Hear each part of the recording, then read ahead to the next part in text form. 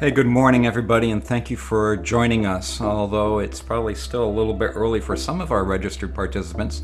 So, fortunately, we are recording this today and we'll post it to our Vermont Credit Union's YouTube channel for everybody to share with employees and staff and everybody else. The Association of Vermont Credit Unions and Vermont Credit Unions have had a great relationship with CUNA Mutual Group for forever now, it seems like. There was a CUNA, long before there were credit unions in Vermont, there was a CUNA Mutual. And our founding fathers of credit unions in Vermont and the Association of Vermont Credit Unions, Vermont Credit Union League at the time, were also the founding fathers of CUNA and CUNA Mutual Group. So we have a joint history that we share. And for all the years that I've been involved with Vermont Credit Unions, which are a few now, CUNA Mutual has been supportive of our organization and all Vermont credit unions from A to Z in every situation, every campaign that we've done, everything that's come up. So we're really proud to have a long-term, successful, mutually beneficial relationship with CUNA Mutual and Vermont credit unions.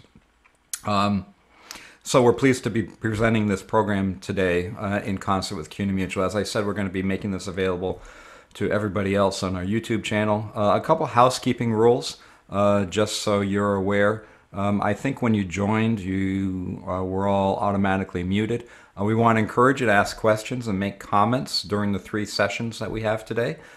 So feel free to do so. Just remember to unmute yourself, and then when you're done, to mute yourself again. Or if you prefer, you can feel free to use the chat box. I think you all know how to use that, which is either on the bottom or to the right or left of your screen, whatever your arrangement is. And we'll be monitoring that chat box for any questions or comments anybody may be posting in there.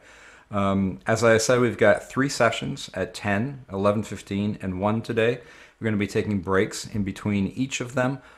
You can leave your connection running if you like, or you can disconnect if you have the link that you just used to connect today. Right now, you can come back to that link again. It'll be good, and you can be admitted back in again. So without further ado, to get us going on our first session, I want to turn things over to the association's Vice President, Christine Davidson. Christine? Thank you, Joe. So today we have Jeff Davenport, and he is the financial consultant for CUNA Mutual Group, and he will be talking to us today about industry trends and maximizing net interest income. Jeff has spent the past 32 years in the financial service industry, starting in banking in 1988 and moving to credit unions in 1996.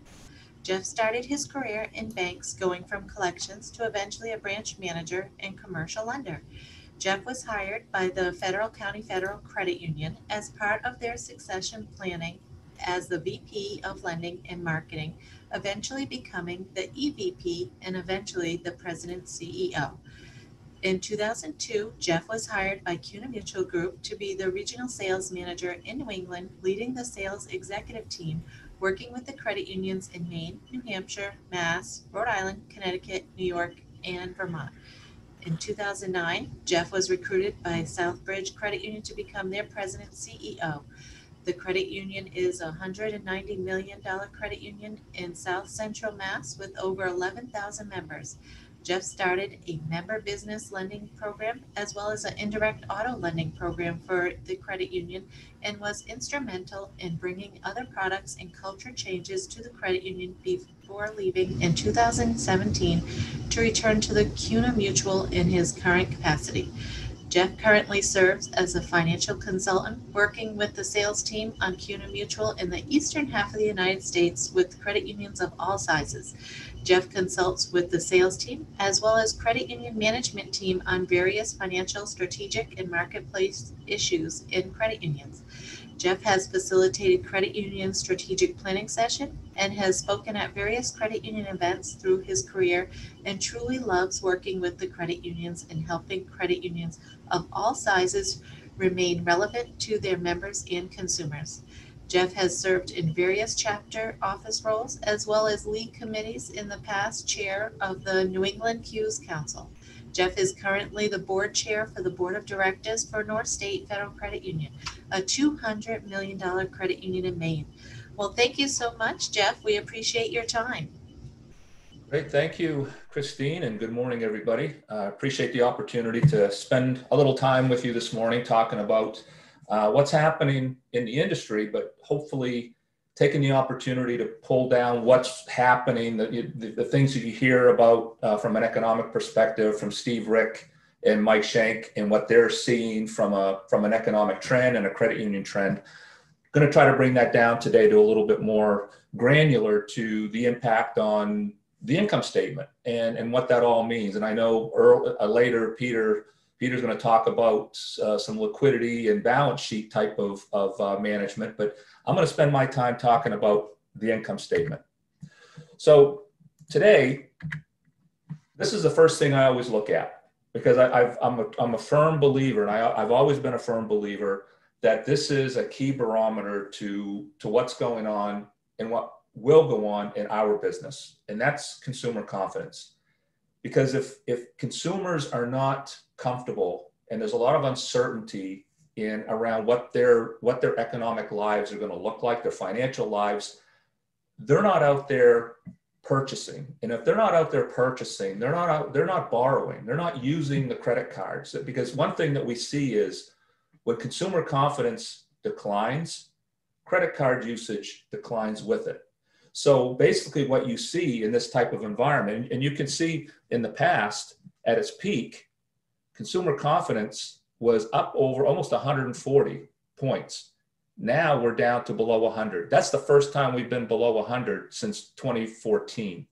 So you can see how consumer confidence has grown, and you could correlate this.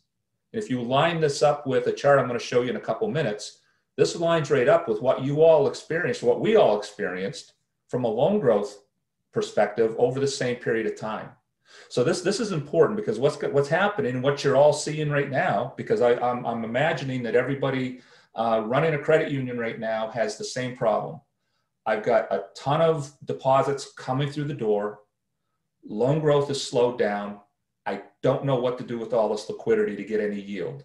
And that's happening across the country. At least the credit unions that I'm dealing with throughout the East Coast are challenged with the same situation right now. I've got all this liquidity, I'm not sure what I'm going to do with it based on what we're seeing from a consumer confidence, because when consumer confidence is down, savings growth typically outpaces borrowings and purchases as it relates to consumers. I threw this slide in here. This is something you've probably seen with Steve Rick's presentation on a couple of occasions, but a couple of things that I really wanted to highlight, which kind of ties into what I just talked about. When we get to the state that we're in, we see that increase in precautionary savings. That's what you're experiencing now. People fleeing to safety, putting money in the share account, maybe keeping it in the share draft account, maybe a few putting it in a money market account, trying to keep it liquid so when they need it, they can get to it. More people, health insurance premiums going up. I mean, at some point, from what we're seeing from a health crisis perspective, and everything that's going on in the health fields, in the hospitals, and the cost that's going into COVID and mitigation of COVID, that's gonna play out with increased cost from a health perspective, from a health insurance and health and medical perspective. So those things are going to come around to increase as hospitals retrench, try to get back to some sort of profitability, trying to get themselves retooled, dealing with COVID now and in the future. So that's going to increase their expenses, which is going to increase the expense and the bills that we all pay when we go to the hospital and go to the doctor, which in turn is going to impact health insurance premiums, which leads to lower consumer spending because people aren't sure if they've got their jobs long term. They're not sure what their health is going to be like, the increased cost of medical expenses. So those things are all playing out in the minds of a lot of consumers out there. Fewer people traveling for vacation. I mean, there's a lot of people who have put vacation plans on hold, and the airlines are feeling that right now, and the resorts and the hotels are feeling that. So this is all going to trickle down to an overall impact to the everyday consumer. This chart, you've seen probably a few times. We're in a record low interest rate environment. 10-year treasury. I can remember 2 years ago talking to this group in Vermont. Only we were face to face and talking about the 10-year treasury, how the 10-year treasury target, which we price our mortgages off, we were expecting that to be in the 2 to 3% range. Now we're talking, fast forward to now we're thinking, well, if we hit 1% 10-year treasury rate, we're going to be lucky in 2020. This morning was right around 77 basis points. It's bubbled up above 80 basis points a couple times over the past couple of weeks, but I think it's going to be a stretch for us to see that 10-year treasury rate getting to 1% or higher by the end of the year. But you can see just what's happened to the yield curve as of September. In 2008, we saw what happened there. In December, the yield curve really, on the short end of the yield curve, really isn't doing much, which again is putting pressure on your liquidity, because where do you put the money? Whether you put it in a 6-month or 1-year investment or something longer in duration, the risk reward really isn't there from a rate perspective. So those are some of the challenges that we're all faced, and more than likely we're going to see this low flat rate environment into 2024. Now, one thing I added, I don't know if anybody follows the Chicago Board Options Exchange, the volatility index, as it relates to the stock market. And as we all know, when the Fed looks at rates, they're looking at consumerism, but they're also looking at what's happening in the stock market on Wall Street. So I brought this up because this is one thing I always look at when I think about what's happening from an economic perspective in the markets. And I like to look at the volatility index. And the higher that volatility index goes, the more uncertainty over a 30-day period that's in the marketplace as to what really is going to happen from an economic perspective. So I pulled this this morning, and I just added it. So you can see back, these are the recessions that we had. This was 2001, when we, 9/11 and the tech bubble burst. You can see we peaked, just between 40 and 45% from a volatility. Look what happened back at the Great Recession, almost 80 points from a volatility perspective, which showed that there was a lot of uncertainty in the marketplace as to what was going to happen with rates, with companies, with the stock market. There was a lot of uncertainty coming through this. And this was because it was a financial crisis that we were up against because of the mortgage markets and everything just imploding. And now look what happened. Now we're not in a financial crisis, but we're in a health crisis. And I think the good news here, when we think about the volatility, we've actually been seeing this play out in the stock market, because the market continues to bounce. I mean, it'll come down 2 or 3 days in a row, then it'll bounce back. But what you see here is the volatility and the uncertainty was much lower in the minds of investors than it was back after the Great Recession. So this kind of leads me to feel that from a rate environment, from an economic environment, that the recovery hopefully is going to be a lot shorter coming out of this recession than it was coming out of the Great Recession back in 2009.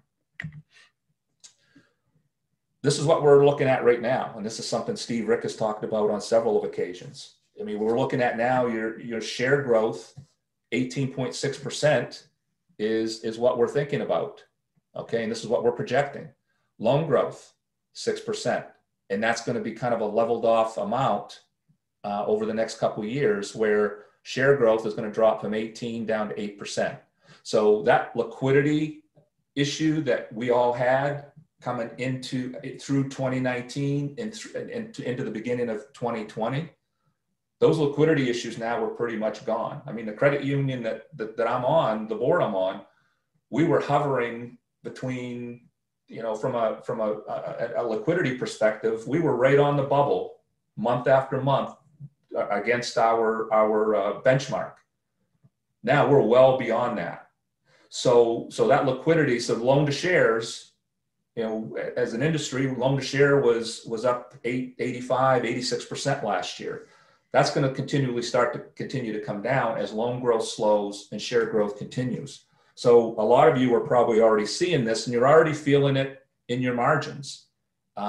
as you look at more deposits coming in, increasing your cost of funds in some ways, loan growth slowing down, and the yield on your loan portfolio and the average yield on your investment portfolio starting to come down. So we're already starting to feel that pinch as an industry, and that's bringing down that whole yield on assets. 404 in 2019, projecting down about 3.4 this year, and down another 20 basis points by the end of next year because of what we're seeing. You know, look at the 10-year Treasury, what that's doing. So that's really from a rate perspective, and what we hear from the Fed.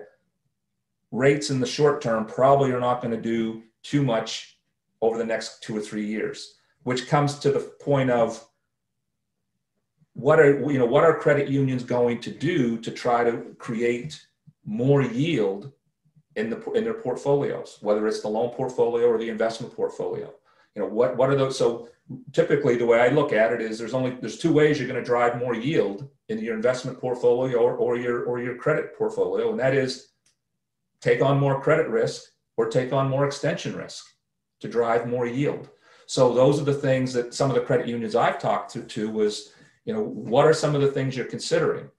Part of our CU, our credit union council that we have here at CUNA Mutual, we polled them back a few months ago, and a couple credit unions said, we're taking a step back and we're looking at our lending strategy, our loan policies to create more opportunity to go deeper with our borrowers to help our members and hopefully create some more yield by pricing for the additional risks that we're taking.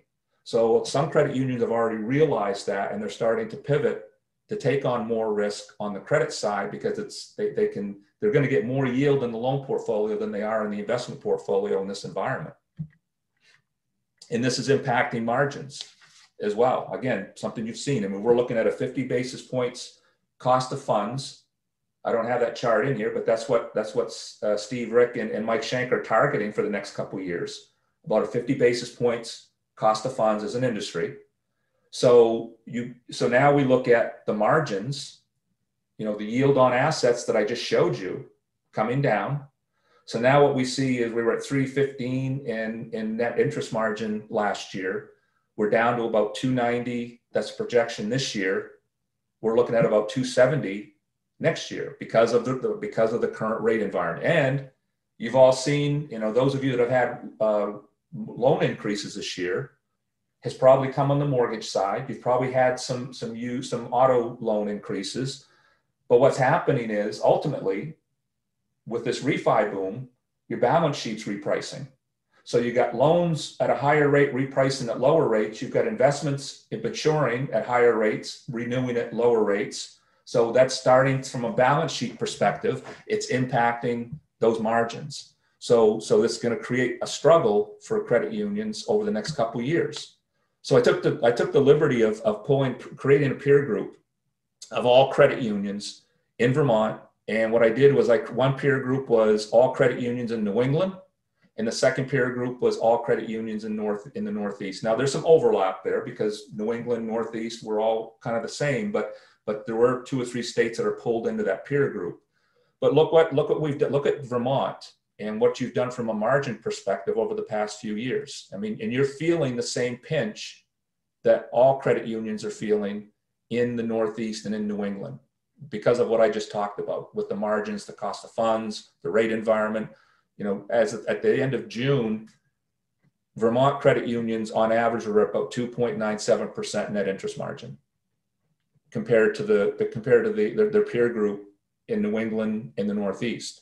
So even though, you know, you're seeing the same declines, but you kind of play that out from the screen that I just showed you with Steve's projections on what's going to happen with margins.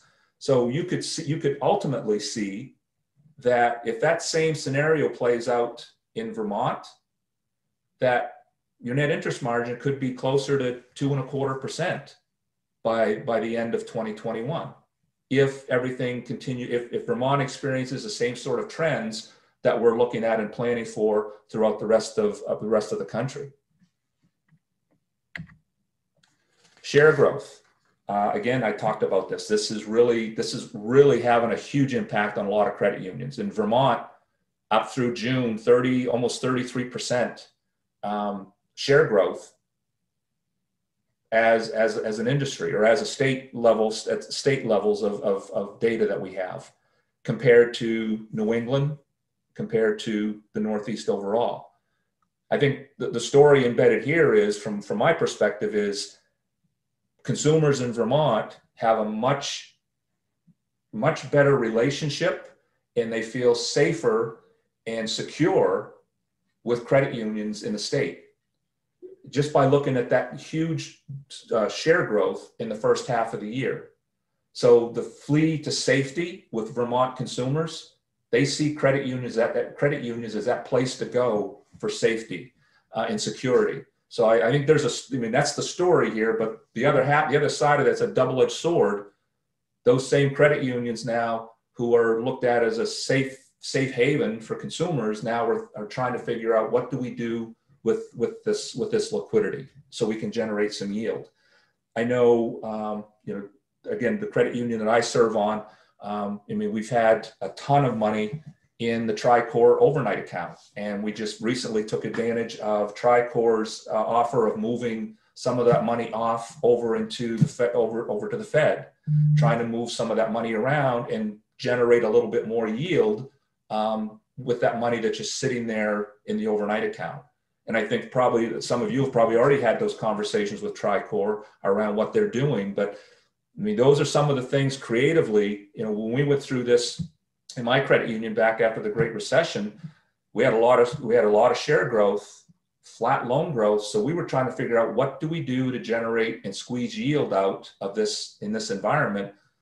And we ended up doing a lot of leverage type transactions to pull money out from liquidity, invest it somewhere, do some sort of leverage transaction to generate just a little bit more incremental yield through the portfolio.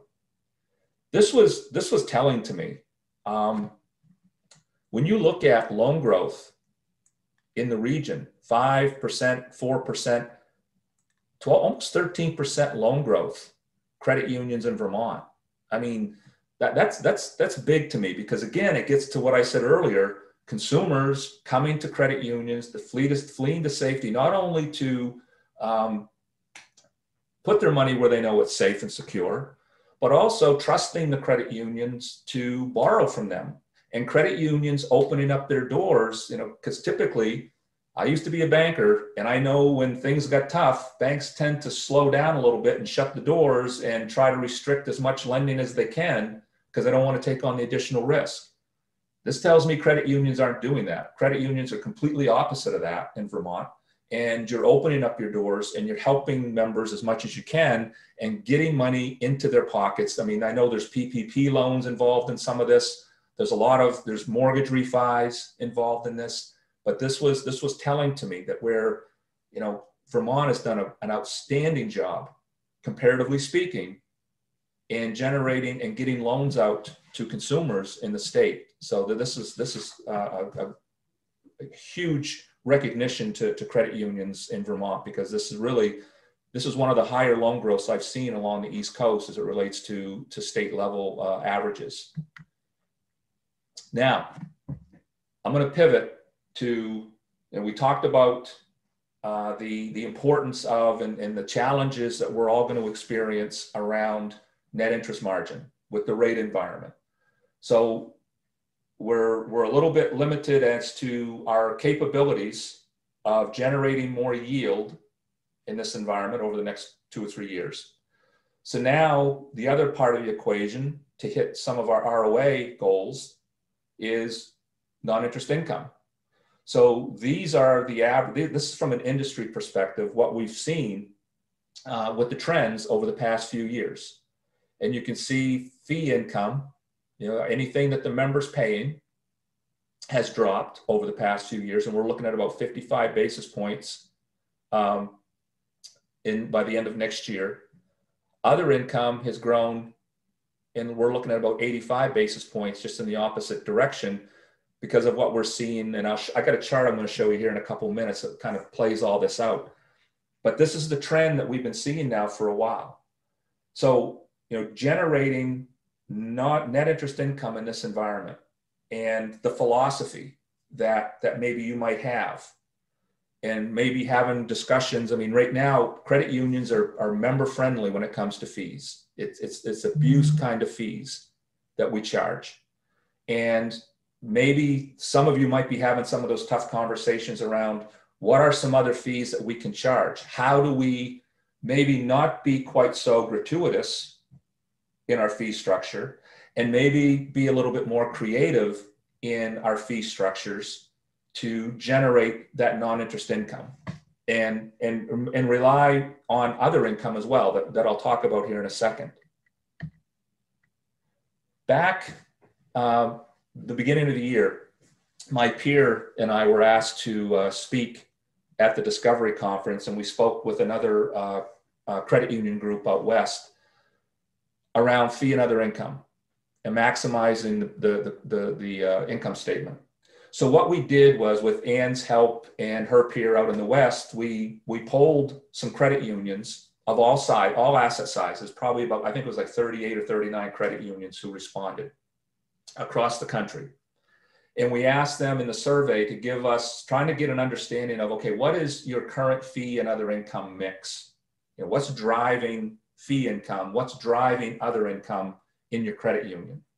So as of the end of December, and I don't know, and you can probably compare this to what you're experiencing with your own mix of non-interest income overall, but those 38, 39 credit unions we talked to, and again, across the board from an asset band perspective, this is what they were telling us, that about almost 24% of their fee income was coming from NSF and courtesy pay. Now, I don't know if you knew this or saw this, but in August of last year, that trend line for NSF and courtesy pay was already trending down.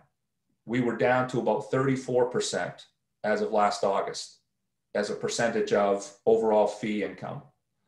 I know in my credit union, we had a very lucrative courtesy pay program, and we started to see the decline in that revenue month over month back in 2016. So that trend, because so many consumers now are now monitoring their account balances with their mobile banking, their online banking, they're watching their balances and making sure that they're making those transfers to avoid any NSF or courtesy pay fees. So we already started to see that decline. Debit card interchange, that other income, 26%, credit card, 15%. The insurance programs, you can see that these areas really have struggled with those credit unions that we polled from a percent. And then, real estate, ATM fees started to, 7.6%, those surcharges and fees that you're collecting at your ATM machines. So this was at the end of December of last year. And then we asked them, okay, so tell us what happened from January through May of this year. And this is what they told us in the survey. NSF courtesy pay now went from 24% down to 12%.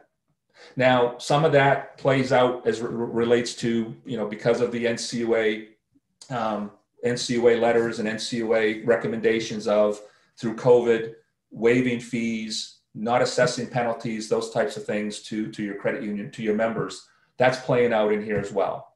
But you can see that trend line continues to go down. Debit card jumped up because of the stay-at-home order. More and more people are using their debit cards, shopping online, ordering food to be delivered, those types of things. So that's starting to, that's really what we're seeing play out here. Credit card didn't move much at all. And for the reason being the credit card interchange, because of what I said before with consumer confidence, because of the usage, people are going to use the debit card before they use the credit card, because they know the debit card, the cash is there. It's in the account. They're not incurring any debt by using that credit card to pay for whatever it is they want to pay for. So that's kind of why we're seeing that play out a little bit here in the first 5 months of this year. Real estate, almost 17%. That took a big jump. because of what we saw with mortgage refis in the first half of the year, people taking advantage of the lower rate. I can remember back in 2010 talking to the CFO saying people really should start refinancing their mortgages because we're probably never going to see rates this low again. Well, here we are 10 years later, we're saying the same thing. We're probably never going to see rates go this low again. So a lot of credit unions generate a lot of origination fee income. Some were selling real estate, selling those loans to the secondary market and retaining the servicing rights. So we really saw a big jump in real estate revenue as it related to fee and other income.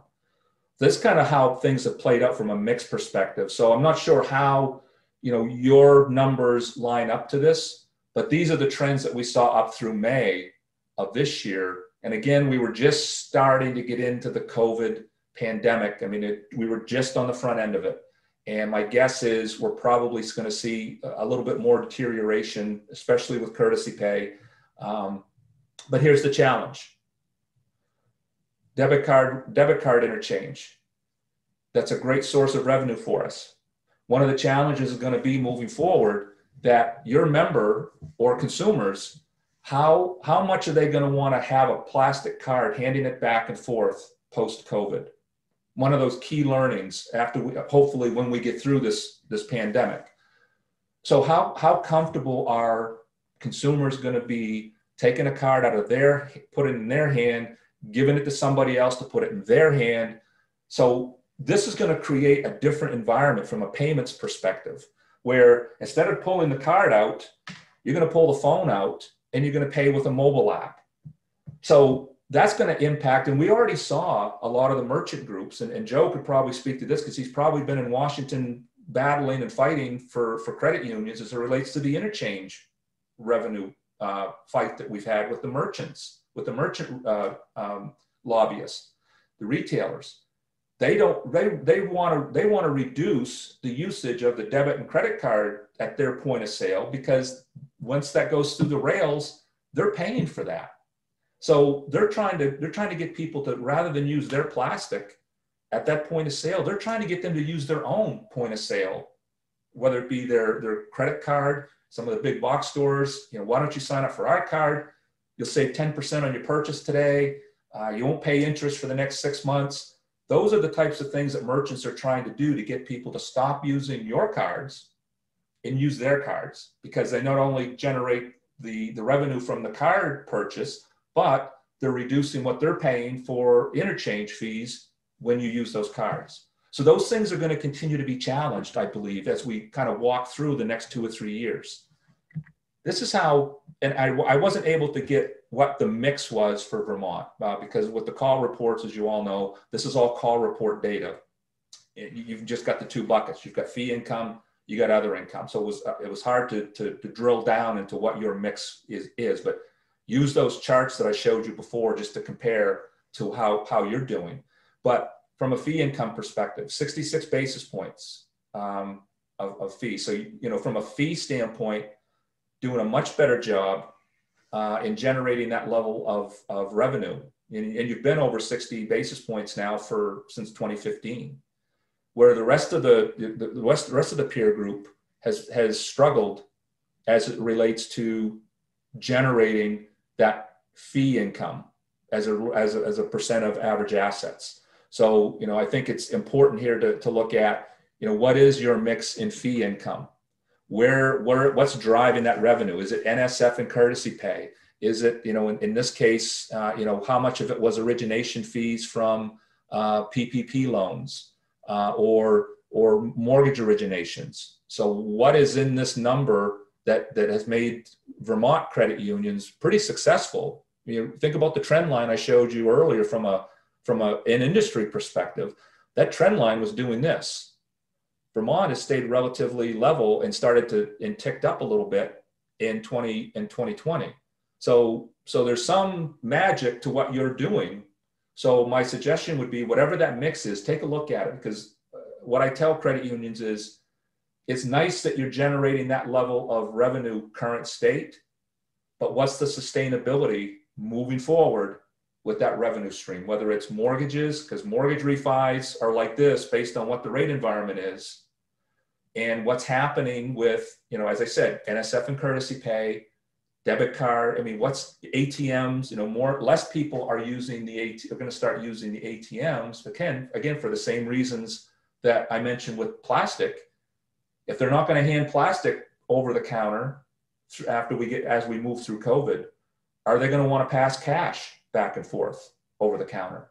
So those are some things to think about as you think about that fee and other income mix that you have.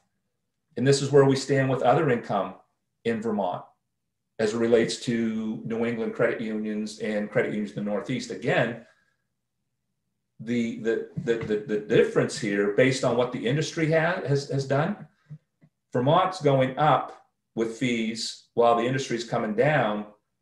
On this side, other income, the industry is going up a little bit, Vermont's coming down a little bit. Now that could be just the way you report certain revenue streams on the call report that could be different from what other credit unions are doing. There could be there could be call report issues here that are playing out. But from an other income perspective, interchange, selling real estate loans and retaining the servicing, QSO investments, ancillary services, payment protection, wealth management, insurance services, all of those things play out in this bar graph right here. So you're right around 71 basis points at the end of June. So that number's coming down a little bit, but again, overall, Vermont has done a pretty good job, comparatively speaking. So we've talked about margins. We talked about the importance of non-interest income and how to supplement that, and how, what is the sustainability of that in this current environment as we wait for rates to come back. I mean, I'm sure it probably would be about another year or two before the NCUA starts telling you, well, be careful on your balance sheet because rates are going to start going up. I mean, they told us that for 10 years after the Great Recession, and we really never saw rates go up that much. So what's going to happen? When are rates going to go up? How do you generate that additional non-interest income? The other part of the equation is managing operating expenses. You can see that, one of Steve's charts here, you can see how, as an industry, operating expenses overall are coming down. Now, I look at this a little bit as kind of a false positive, because one of the reasons that operating expense ratios are coming down so rapidly is because asset growth has accelerated and is growing faster than expenses are being managed. Some of you are probably seeing a reduction in operating expenses over the last few months because of COVID. You've shut down some locations. You've got, you're working with, you may have had to furlough some employees. You've got some things going on that helped reduce some of your operating expenses in this time frame. But the one thing, how sustainable is that going to be? So what were some of the key learnings that you have through COVID as you implemented your business continuity plans to get through, not only as we walked into COVID, but we're starting to see some of the, it's COVID starting to rear its ugly head again with spikes around the country. So managing operating expenses and what were the key learnings as it related to operational efficiency that you gleaned from your business continuity plans when you executed on those? Technology enhancements. What did you have? What are some things that you had to do current state to retool and get ready and be able to do business in this new environment? What were those things that you had to do? And what are those things you can use to carry forward from an operational efficiency perspective? Talent management. I remember talking to this group 2 years ago, and part of the conversation was around talent management and the difficulty in attracting talent because we were running at full employment and trying to recruit and retain talented individuals and create succession plans for yourself, not only for at the CEO level and the C-suite level, but throughout the organization. So what we're seeing now is a shift. And I saw Mike's going to talk a little bit after lunch about the workforce, the workplace. We're seeing more, and some of you may have people who work remote. It may still be working remotely. Well, that's going to be one of those shifts where a lot of credit unions are going to have to think through what jobs can be done remotely and what jobs need to be done in-house. And I always, from in my credit union days, it was always, we have 50 employees, and the only way we can be productive and successful is all 50 of those employees need to be within these four walls from 8 to 5 every day. That's the only way we can be productive. Well, studies are now showing that those people who work remotely are actually more productive working in a remote environment than they are coming into the office every day and working. So how do you leverage that remote? What people are in this, I jotted this down. The State of American Workforce, it was a Gallup poll they did in 2017. And this kind of gets to that retention and recruiting of talent. And it gets to the operating expense, because the more it costs you to attract, retain, you got employee turnover, that's adding expense to your personnel line. So here's something that, a key learning that, we learned some things about consumer behavior, but from a talent management and an employee behavior. And this was in 2017, this was before COVID.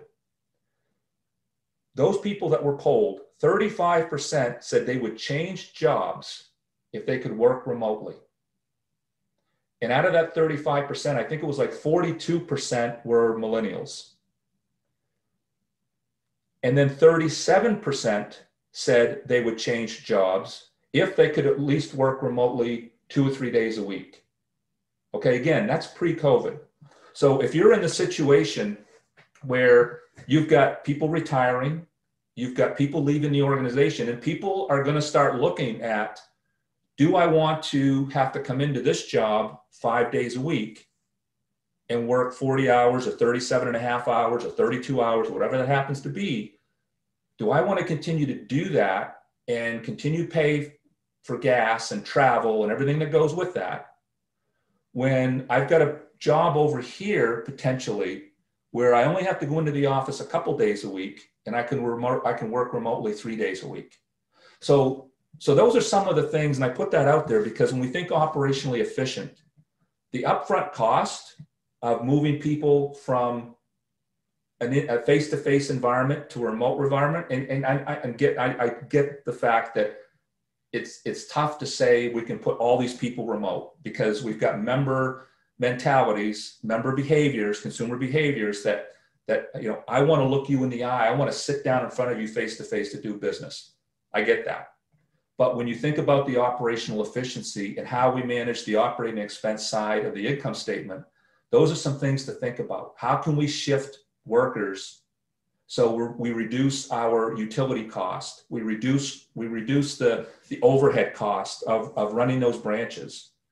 How do we do that? So now that we've got in the plan that we need to renovate and expand this particular building because we're busting at the seams, or we need to build a new operations center, so those are the things to think about when you think about the operating expense moving forward. What are things that can be done remotely and leveraged through technology and digital channels versus building and expanding and increasing your depreciation expense and those type, your tax expense, your utilities expense? So those are some of the things to maybe think through as you think about operationally efficiency. How do we work smarter, leveraging technology, not only at the member level, but in the back office as well? This is what operating expenses have done in Vermont. I mean, you've come down, and again, you're experiencing the same kind of thing that I showed you in the earlier chart. The asset growth has accelerated expense growth, but at the same time, on average, credit unions in Vermont are right about 3.3, almost 3.4% as of June. The rest of the region are just shy of 3%. Now, granted, that's a little bit diluted because you've got in that sample size, you've got some billion-dollar credit unions in that sample size. That's because typically what you see is the operating expense levels at a larger, because of the economies of scale, the operating expense levels on those billion-dollar credit unions and higher typically run lower than what they would for $100 million credit union. So there's a little dilution in that a little bit based on the sample, the credit unions that are in the sample size, but really doing a pretty good job from an operating expense perspective overall in Vermont. And this is what the growth has been. I mean, you've been running 7% growth over the past few years. You've got a decline up to the first half of the year. But again, controlling those expenses. One of the things to consider is, as you think about that operational efficiency piece, that technology. And I know in my own credit union, it was one thing to say, we're going to get more technology on board. We're going to be more tech savvy. We're going to leverage data. That's all fine when you put it on a piece of paper and tell the board, here's what we're doing. But if you don't have the talent in-house to manage it and create it day to day, that creates a challenge. So basically what you've done is you spent a whole lot of money with tools that nobody knows how to use effectively. So that kind of gets to that talent management piece. It costs money to bring that mindset into the credit union.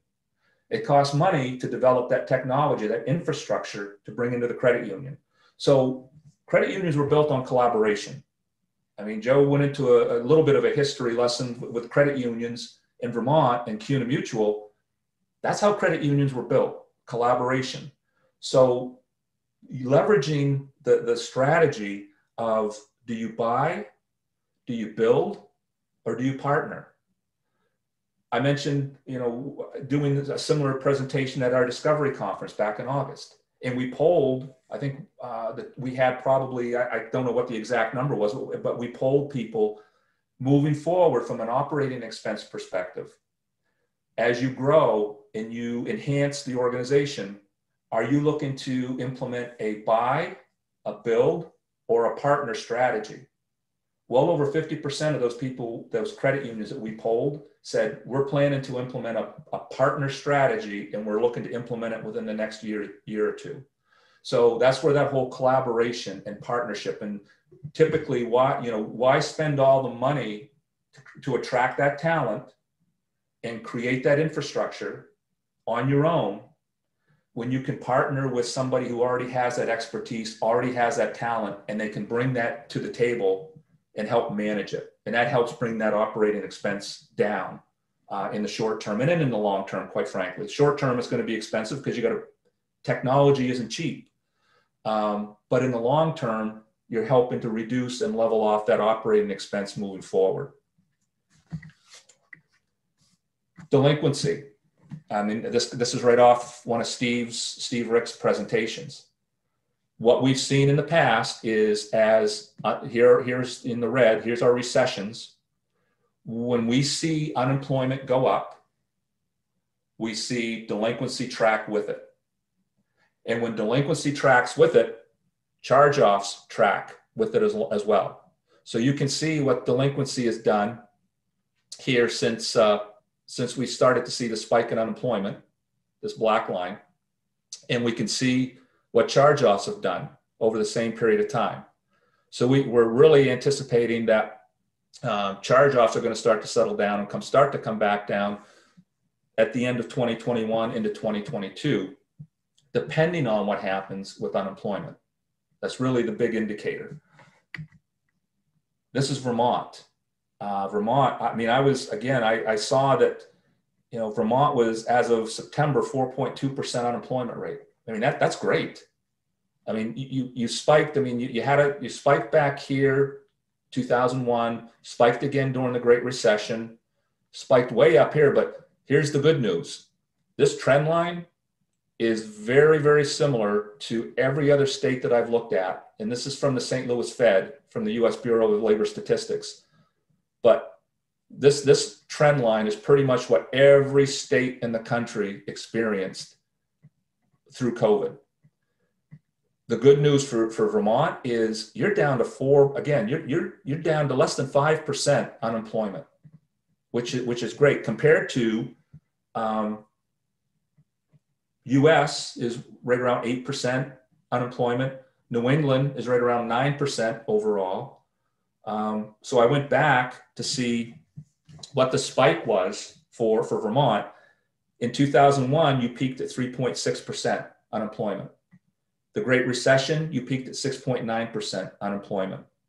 COVID, in March, you peaked at 16.5% unemployment. So that has come down drastically over the past few months. So you're below 5% unemployment as a state. And I wanted to throw this in here for initial claims. You can see initial claims, and again, you could overlay this chart to pretty much any state in the country, and it would run the same. So you can see how initial claims spiked up a little bit at the Great Recession. You spiked here, but now you're coming down drastically as it relates to those incurred continued claims moving forward. So from that perspective, if you take that tracking, that map that Steve has tracked out unemployment, charge-offs, you could really make the argument that, well, maybe the delinquency and the charge-off impact to credit unions of Vermont isn't going to be as great as it's going to be, or as high as it's going to be with other credit unions in other parts of the country. That's kind of the good news that I gleaned from these charts, because this is where you've been from a delinquency perspective over the past few years. I mean, 1%, you're down to 60 basis points at the end of June. Now, some of the things that are playing out here is we've got those delinquency numbers, but we all know that many credit unions have offered skip payments, forbearances. There's a lot of stuff going on in those numbers, which really might not be in that. So that 60.6% on a delinquency rate could jump once we get through, once some of these forbearances and skip payments start to come back, where the members have to start making payments again. We could see a spike there. But again, if you go back and think about that unemployment the trajectory of unemployment and how delinquency follows it, Vermont is well on the downslope of that. So hopefully delinquency is going to follow that, where you don't see the huge spikes in delinquency. I mean, this is kind of, you see in the Northeast, this is being influenced by the medallion loans that a lot of the New York credit unions got put out of business with some of that. That's really influencing some of these higher delinquency numbers. But overall, I think Vermont has done a pretty good job in managing delinquency overall. And this is the growth. So this tells me this 35% decline.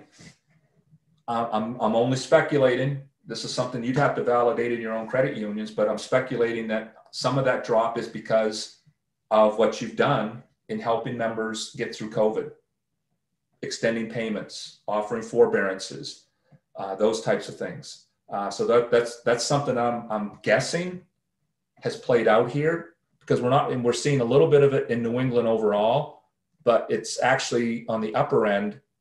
It's not huge, 6.5%, but that's what I think is playing out in Vermont and in New England, is just the credit union's appetite and reaching out and helping members with those payments and making sure they could get through the situation that they're in because of COVID.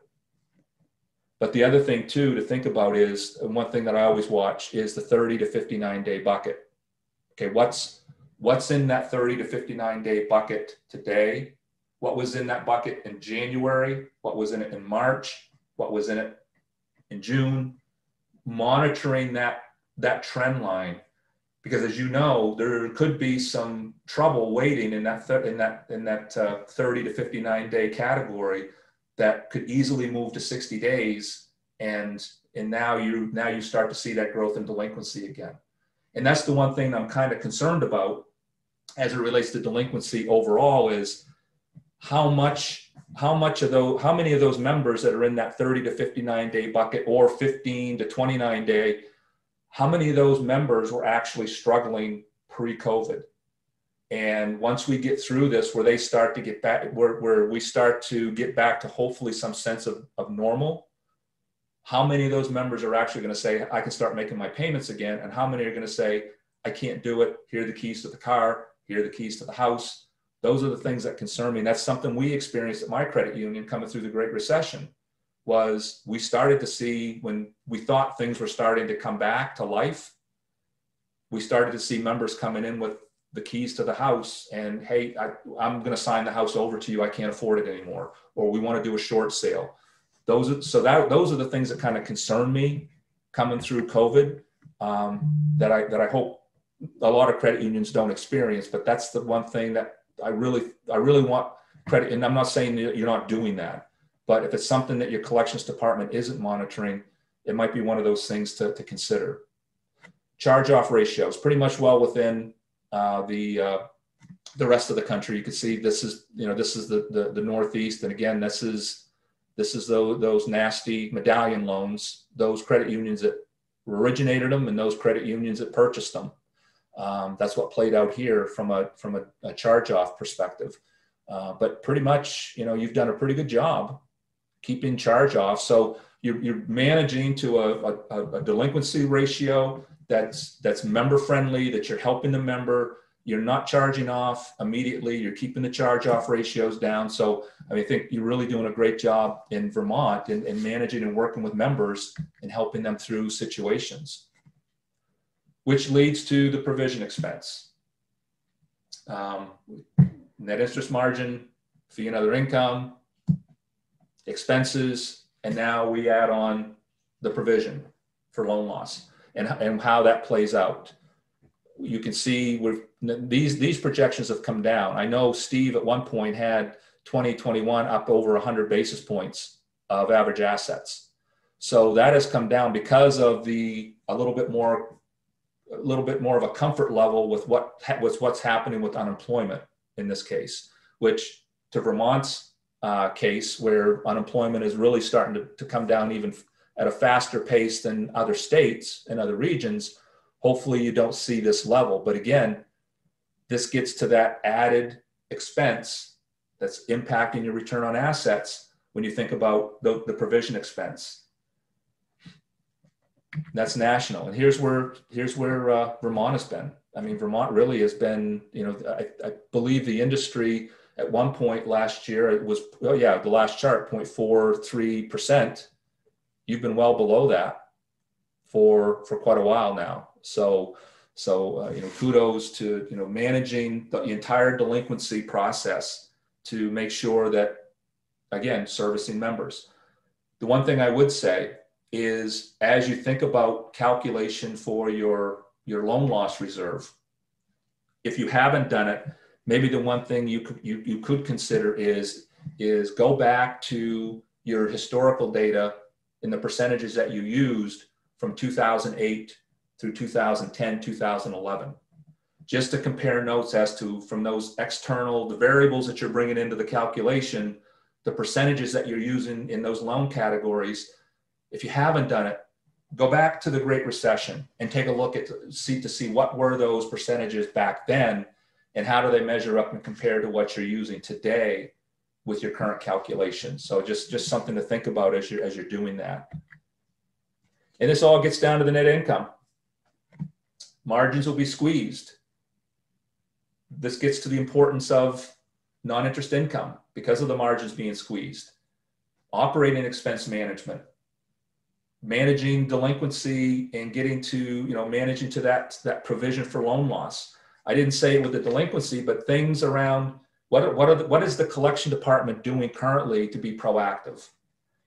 You got the borrower who has never been past due, and now all of a sudden they're showing up on the 15-day delinquency list. Are you reaching out to those members to say, what's happening? Are you okay? Is there anything we can do to help? And I'm not telling you anything you probably don't already know, but those are some of the things that I've heard a lot of credit unions doing, getting proactive and not assuming that a borrower is going to be okay and they're going to make a payment. Getting out in front of it and trying to help that borrower. So anything a credit union can do in this environment to help keep members in their loans is going to be rewarded in the long term as it relates to that whole impact on provision expense and what we just talked about. So you can see 93 basis points of ROA last year. We're projecting that's going to drop to 50 this year and down to 35 next year because of that continued compression. Now, when you back out, and this is a chart many of you have either seen before from Steve or even Mike Shank may have shared this before. Last year, when we think about overall return on assets, everything that's going into that net income was 93 basis points. You pull out the fee and other income and just rely on your margins, this is what happened as an industry, negative 47 basis points. So again, especially in this environment, the importance of fee and other income. So in Vermont, at the end of June, you were at 56 basis points of ROA. You've been running the last 2 years, a little over 80 basis points, which is great, which is ahead of the peer credit unions across the region, whether it be in New England or in the Northeast. So you've done a great job there, 56 basis points. But when we pull out your fee and other income, you're down to a negative 80 basis points. So again, goes back to that importance of your fee and other income mix. Where's that revenue stream coming from? How sustainable is it? Now, this has been a trend for many, many years now, but it's one of those trends that credit unions have tried to adapt and pivot and adopt different philosophies and try to generate different avenues of revenue. From my own perspective, I think in this environment, it's even more important to do that. Now, granted, credit unions have done an outstanding job over the past, since the Great Recession, growing net worth, growing capital, because your net worth is for rainy days, and we're in a rainy day right now. So many credit unions have had enough net worth to sustain themselves and get through, from a short-term perspective, get through what we're going through right now.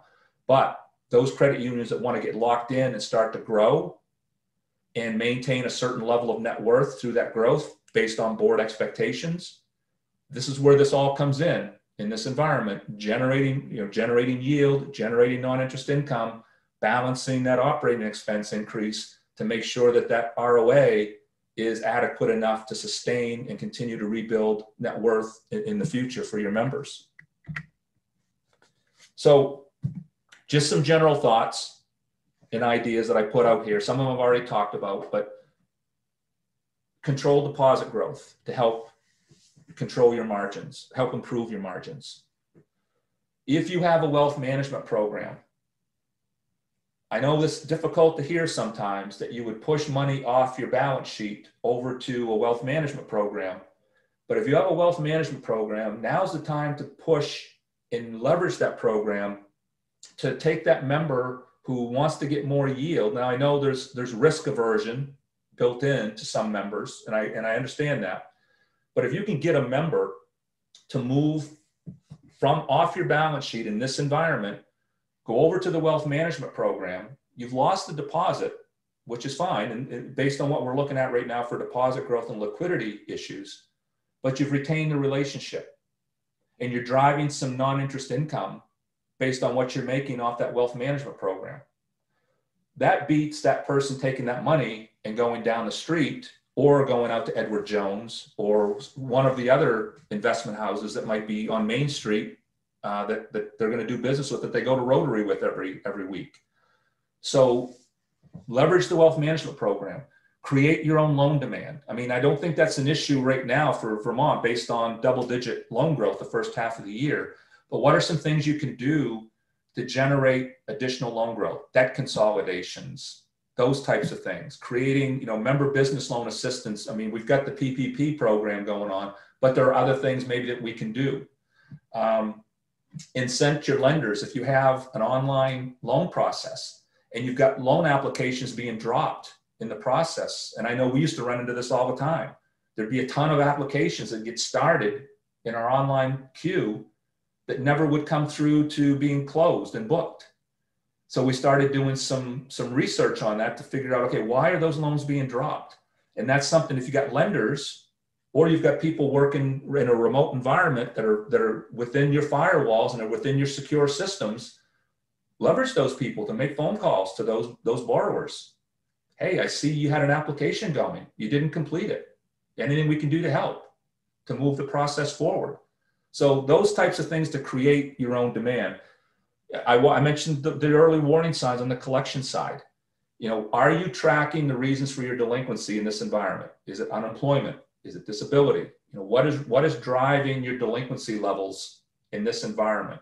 because that's going to help from a historical perspective down the road. Separating loan modifications, making sure you've got your bucket of loan modifications because of COVID and your troubled debt restructures. I mean, because if you overlap those two, I think it gets a little bit convoluted sometimes. So if you're not doing that, consider doing that, keeping those two buckets separate. And I know that from our credit union, the board I'm on, NCUA has already asked, are you doing those things? How are you tracking delinquency and how are you tracking loan modifications from your TDRs? So that's something else to keep in mind. And then creating loan yield.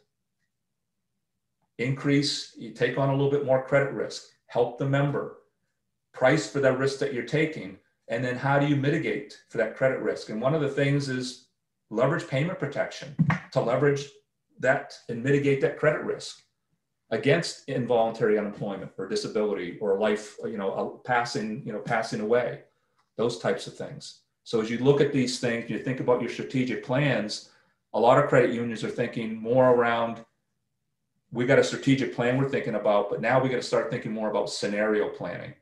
And whatever we put out as a strategic objective, we need to take a step back and ask the question, what's the threat to our meeting those strategic objectives? And COVID has been a key lesson as to why a lot of credit unions are doing that now from a planning perspective. So I've done a lot of talking. I don't know if there are any questions out there through the chat or otherwise.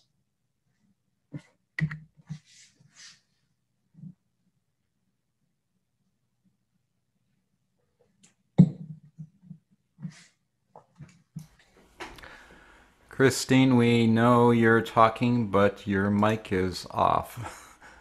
So you can try sign language, but I can't read sign language anyway. Neither can I. Okay, well, I'll sub for Christine temporarily here. Thank you so much, Jeff, for all of your discussion this morning. It's enlightening and very, I hope, very helpful to everybody that's listening today and that watches this video when we archive it. Good. And if people have questions or comments, I'm sure they can connect with you directly after. Yeah, my contact information I put right here. I mean, you all either work with Mark or Jeff there, Right. They know how to reach me. Right.